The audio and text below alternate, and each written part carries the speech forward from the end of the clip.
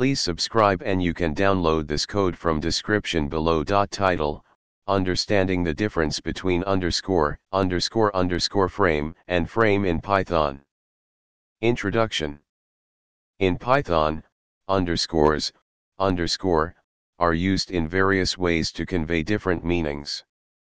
When it comes to variable names, the use of a single underscore, double underscore, and the term frame has specific implications.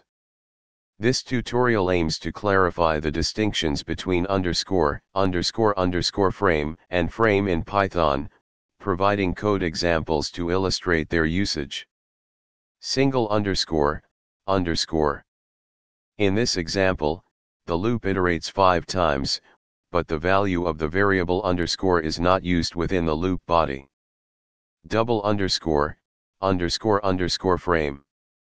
In this example, the attribute underscore frame is name-mangled to _class underscore frame, making it less accessible from outside the class. Frame. In this example, the inspect module is used to access the current frame and its caller frame, providing information about the caller function. Conclusion.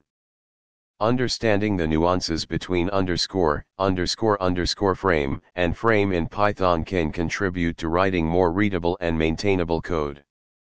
The single underscore is often used as a throwaway variable, double underscore for name mangling, and frame in the context of inspecting the call stack. Applying these conventions can enhance the clarity and intent of your Python code. ChatGPT.